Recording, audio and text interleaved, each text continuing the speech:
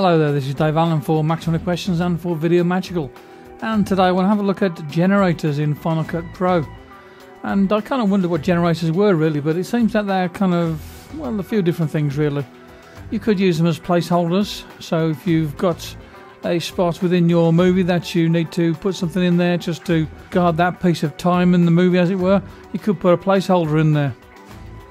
There are other such things there as backgrounds, for instance. So for example, we might decide that we want to have some blobs in the movie, so that could be a background. Let's just play that and see what it looks like. So what we've got with this one, with the blobs moving around, is a movie version of the lava lamp. And you can do the various bits in there, such as change these colours. So you could change the yellow to, well, you could have a range of blues in there, for instance, or something altogether different. So that's a possibility where you could use it as a background and put some titles over the top of it.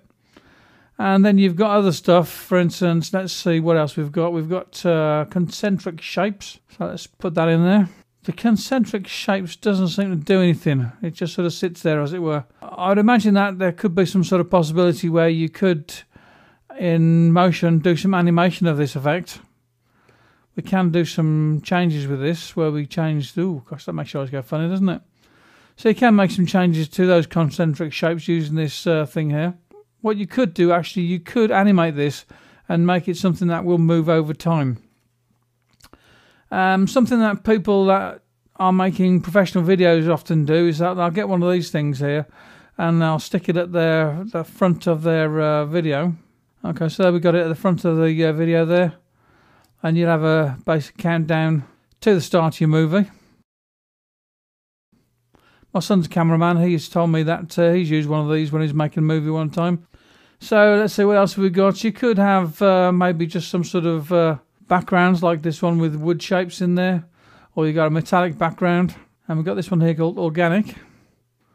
This one does a bit of video right, as it moves. Let's move it in there and let's play that.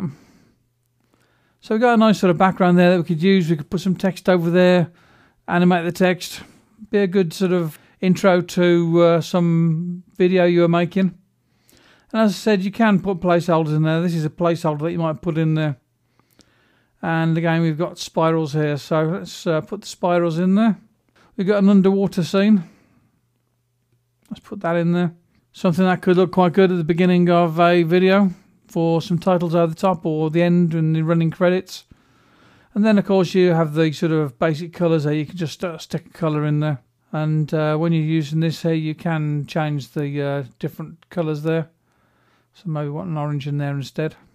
And this one here is one that I've used at the start of the Mac 20Q podcasts. Oh, another thing that you can do as well is shapes. So let's take this shape here and put it there. We decided if we wanted to have a fill in there or not. We can choose the fill colour and outline and stuff like that. So we have an arrow there. Maybe we're using some video there. We want to have an arrow in our video pointing to something. Then we could take that, and I presume we can change the size of the arrow. There you go. And I've even managed to turn it upside down there. If I want to turn the arrow around, then I have to select this, move the arrow and have it pointing in different directions. So there you go. That's a few different things that you can do with shapes. We could have a five-sided star in there. So here we are in Motion 5, and I did manage to get some animation done of this stripes thing here. As you see, I made it stretch out and do a bit of changing here and there. Unfortunately, I wasn't able to make this animation work over in Final Cut Pro though. But in Final Cut Pro, I did manage to get some other things done to get some animation happening. So let's go back to Final Cut Pro. So here in Final Cut Pro, I've got this animation here. Let's just play that and see what happens. So I've got one bit of video on top of another there. Two generators, and I've also managed to get this spiral. I'm going to do some stuff to make your eyes go funny.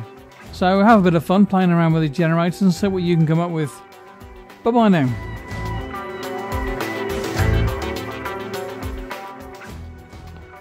So thanks for clicking on the like in YouTube there.